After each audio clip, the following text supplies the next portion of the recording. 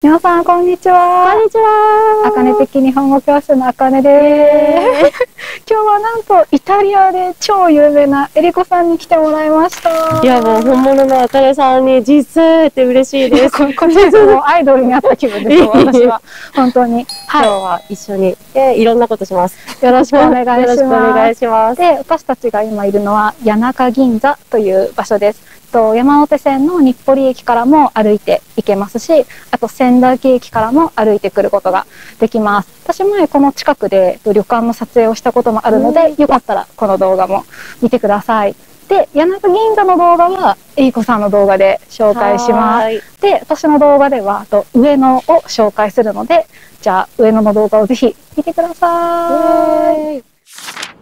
はい、今私たちは千駄木から湯島という駅に来ました。で、これから御徒町駅に行って、アメ横を通って上野駅まで行きたいと思います。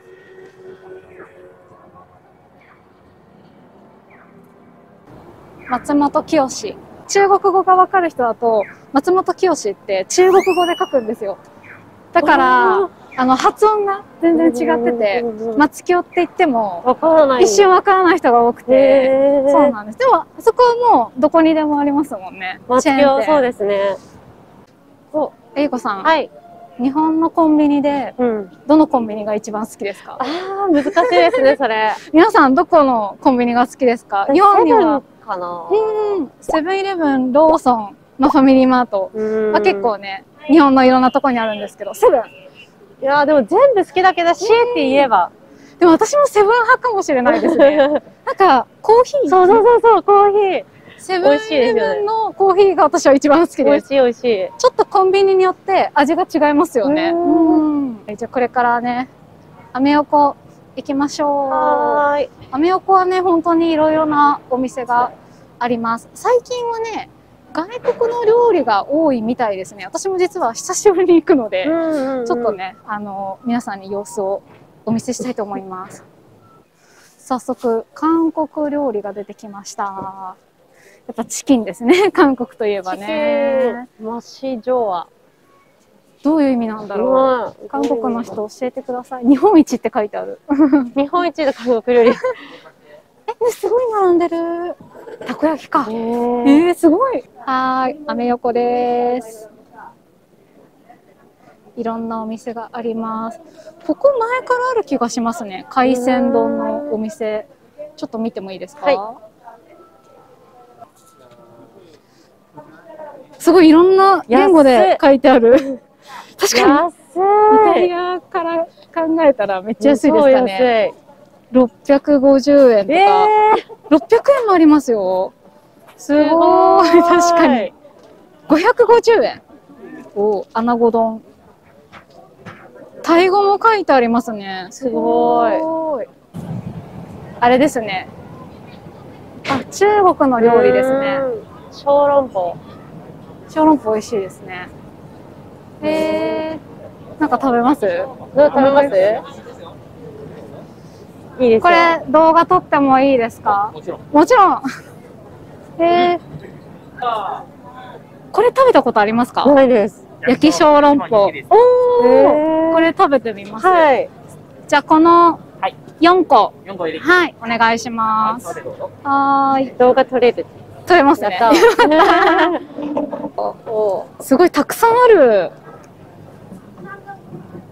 イタリアだったらいくらくらいですか？外で、ちょっと観光地みたいなところで食べたら、普通に1000円以上はするんじゃないかな。早いありがとうございます。美味しそう。食べましょう。いただきます。美味しい。美味しい。イタリアに中国料理とか韓国料理の店って多いですか？韓国料理は一番少ないかな。レアです。食べ終わりました。ごちそうさまでした。いちごがある、いちごが。いちご？フルーツの。いちご好きなんですか？そんな好きじゃない。なんか可愛いから。なんかフルーツのが結構売ってるイメージですね。フルーツ串に刺したみたいな。こっちは魚。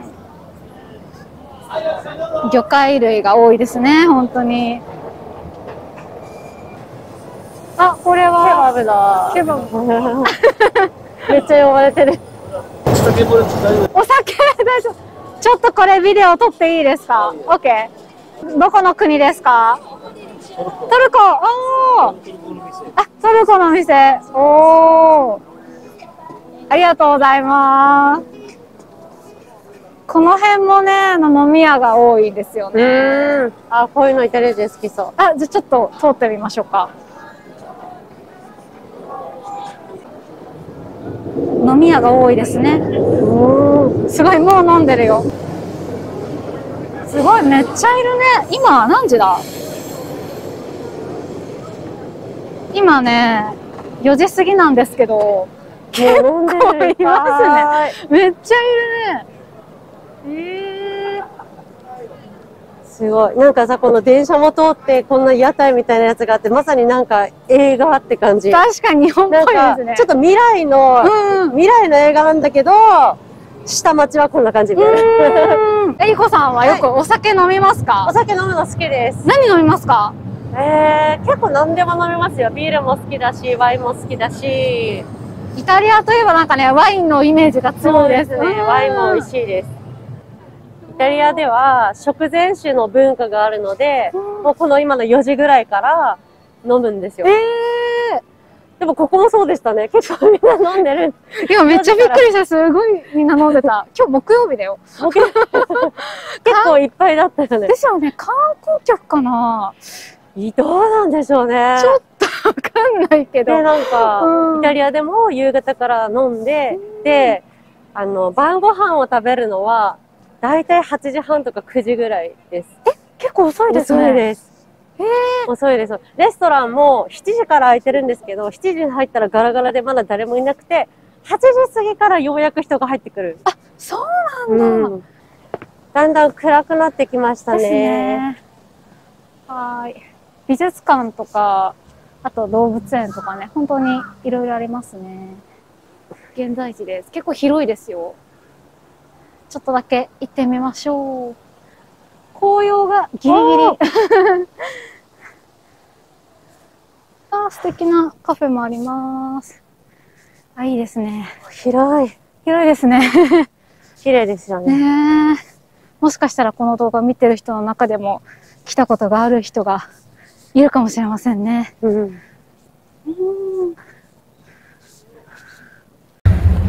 はい。こんな感じですね。ほんと広いですよね。この不忍池もありますし、東京国立博物館とか、国立科学博物館、国立西洋美術館、東京文化会館。そう、本当にね、ここだけでもう一日じゃ足りないくらいですね。美術館と博物館が集中してますね。はい、今日はえりこさんと一緒に上野駅の周辺を一緒に散歩したり、さっきね、焼き小籠包を食べたりしました。で、えりこさんの動画の方で谷中を一緒に散歩した動画があるので、皆さんそちらもぜひ見てください。遊びに来てください。はい、えりこさんのチャンネルの情報は私の概要欄に貼っておくので、ぜひ見てください。お願いします。はい、皆さんいつも見てくれて本当にありがとうございます。今日はここまでです。バイバーイ。またね。バイバイ。はい。えりこさんと一緒に動画を撮ったのは去年の12月です。遅れてしまって本当にすみません。遅れた理由が一つあります。今日は3月9日です。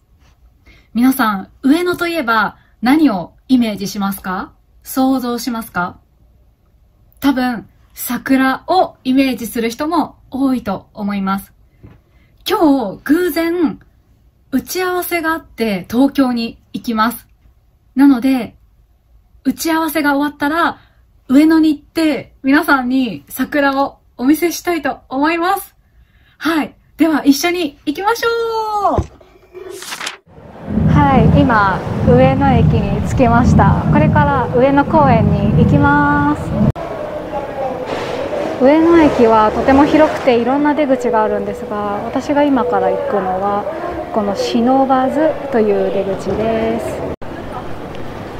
はい、こちらの上野恩賜公園です。みんな上野公園って呼んでますけど、正式な名前は上野恩賜公園です。咲いてる咲いてる。見えますか？綺麗だね。すごい人がたくさんいますね。おー、綺麗綺麗。もっと近くに行けるかな。なんか撮ってる人いるからね、邪魔しちゃいけないよね。わー、綺麗。もっと咲いてないかな。